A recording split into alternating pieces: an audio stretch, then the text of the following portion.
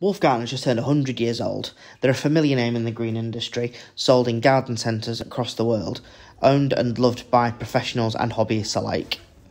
When I first started my business, I remember I would do a job and then I would go and get another tool to add to my collection. I'm going to be going through every single one of my Wolf Garten attachments that has the multi-click system, like this one here. We're going to be rating every single one of them, the weeding tools, the tree tools, everything for soil cultivation. We're going through the entire lot, giving my opinion, goods, bads and uglies. And if you stick around to the end, I'm going to show you the two things that I picked up for free out of the skip. Yes, Wolf Garten products in the skip, it does happen. And the two that I broke this year. So, stick around. This is called a soil cultivator, so it's got a hoe on the backside and these little prongs that grip into the soil. These are quite popular. I see a lot of people on YouTube using these because it really does just draw the soil out. I don't use it as much as I probably used to, and I think that's probably because all of the elements of it we have in other things, and but actually it does do when it works, and you can hook that bit and there's no roots in the ground. It does work really, really well. I give it a 7. The soil miller, it's a terrifying looking machine. Really good. I think this is best placed in a garden bed that's pretty empty, because you can really get some quick momentum. Obviously this part here is a hoe, and obviously that's for turning the soil over, and when working in unison it's a beast, and it's really, really quick. I don't think there's a tool on the market that's like a push-pull tool that can turn a garden bed and rotate it just like this one. I think for that reason, but because it's not, you can't use it in every situation, because again, if you're trying to go deep and it's like we've got lots of roots, or there's ivy in the garden beds or some kind of thing that's stopping it, it does struggle. But I would recommend it, especially if you're doing, for an allotment or something like that. It's absolutely mint. And for really kind of open garden beds with lots of shrubbery, yeah, you can't go wrong. I guess 7 out of 10, just because of how much you can use it. So we've got the toothbrush, which is used for like patios and like scraping the surface weeds off stuff. I don't find it that strong actually, to be honest. I've had to replace the heads a couple of times, and I'm not using that much because there's better ways of removing weeds from patios, but it does the job. It's alright. I like the fact that you can get the interchangeable heads and they're not too expensive. You get like 2 in a pack for like £8. They're not too bad. 7 out of 10.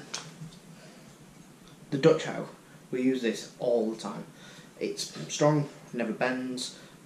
What more could you possibly want? 9 out of 10. The sow, it's got a sharp blade at the back, at the front, and a sharp blade at the back. Use it mainly for weaving in and out of when you've got plants or anything in the garden bed. Just weed in and out. Good tool. Don't use it all of the time. It's only when it's like a really compacted garden bed. 8 out of 10.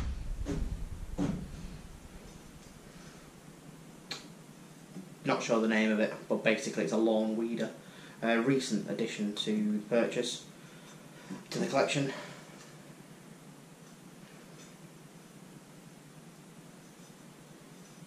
7 out of 10, could be slightly stronger.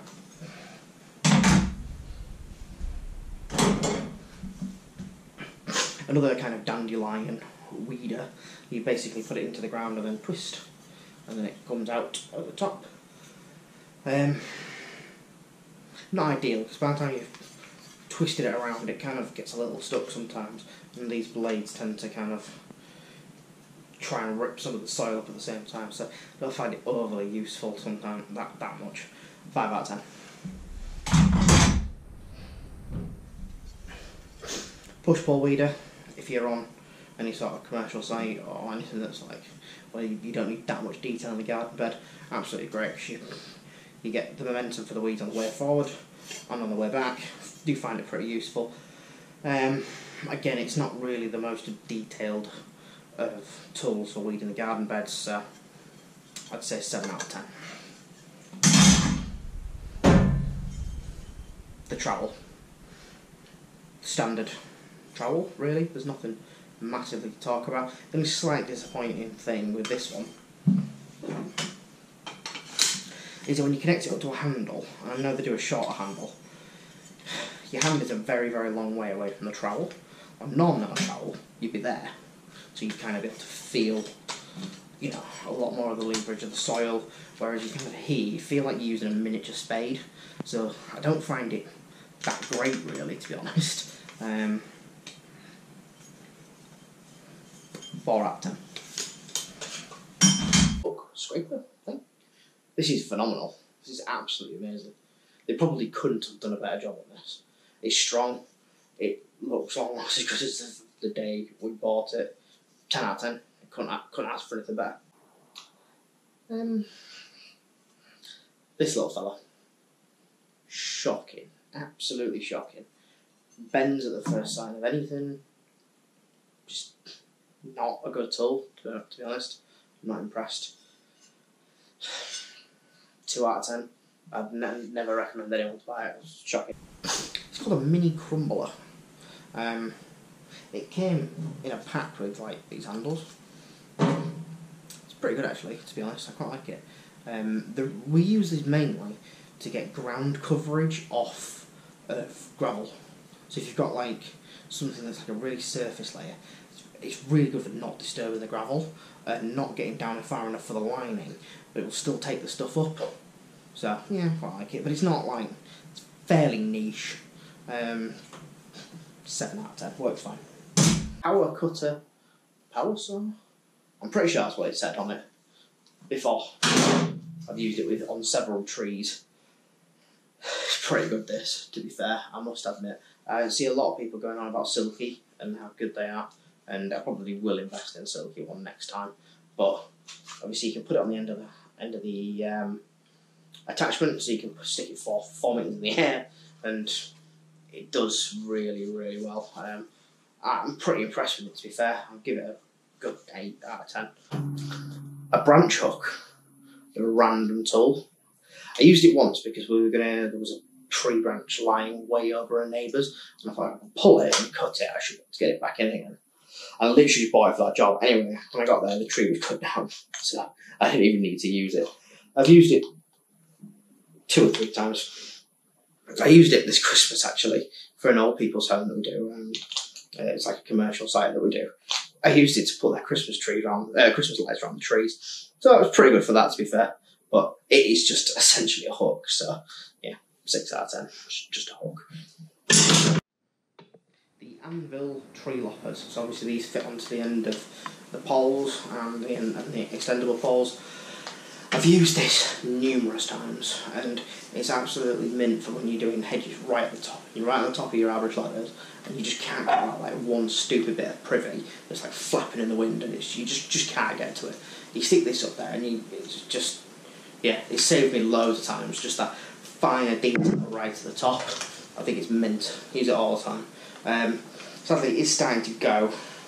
The cable's starting to jump a little bit on this side. Which is a bit of a shame because it is quite pricey, especially when you put it with the pole. I'll give it, it's saved me quite a few times, but I'm going to give it a 7. Okay, so I've got a couple of brooms here. Use them quite a lot, brush heads.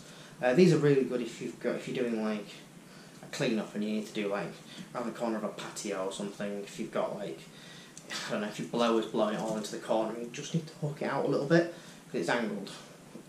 I actually think that detail makes this a really, really good product. I'd give that an 8. I like that one. This brush, it's fine. It could be a bit longer. I think they do a longer one, but I think it's designed for, it's not like a yard brush. I think that's probably what I want it to be, and it's not really. It's a bit short, so I'm going to give it a 5. No, I'm not. I'm going to give it a 4, and I'll tell you why later. The leaf rake, use this all the time.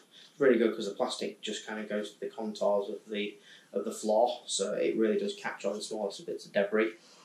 Slight downside, it's a bit small, wish it was a bit bigger, maybe half size again. They do a 4-in-1 leaf rake, which is huge, and it breaks off into like leaf grabs and stuff. But I've seen some terrible reviews on that, so I've never invested in this. So this is mint, and it'd be 10 out of 10 if it was a bit bigger, but it's not as big as 7. Soil rake, slightly bigger than the normal one. Just doesn't quite cut it, this one, to be honest. I find it puts loads of pressure on the join where the button is. So when you pull in, it just gives it that little bit of extra flex. Now obviously it's trying to do a really hard job of moving soil around. And if you've got clay, it's like lots of clay, it's going to struggle.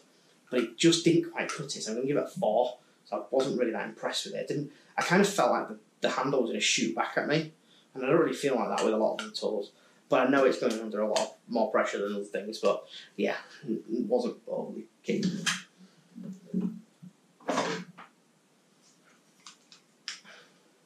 The fan rake.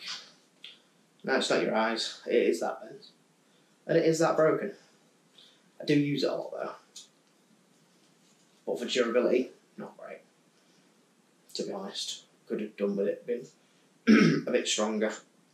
Lasted a little bit longer. I'm going to give it a 5, because I have put it through its paces, to be fair to it, and probably done a bit more than what it was maybe designed for. Maybe. Is that fair? Yeah, it's fair. Yeah. Not overly impressed, because this is expensive. It's like a 25 quid on offer. It's not cheap. I'd kind of expect to get more than 18 months out of it, I think is what we've got. But, look at that! Look at that! Would you believe it?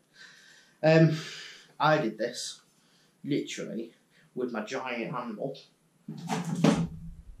Probably why I'm bitter about it. I put it into the soil, and it came out, it just bent, and I was like, what? Literally just came out like that. Absolutely ridiculous. That's a fairly recent... It wasn't even that, like... It wasn't like the middle of August where it was, like, dry. It was like, the soil was pretty wet. It wasn't even rooty or anything, so no excuse for that. The well just completely disappeared. Stay at that. It's not an angled brush, that's the same brush as this brush. Same brush. But yeah, just snapped in half. I didn't even do anything. Like literally, I put it into the van. Yeah. There we go.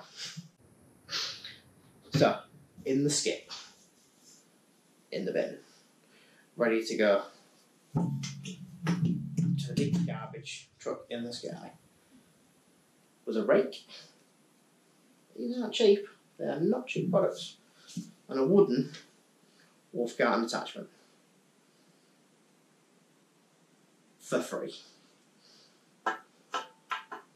How amazing is that?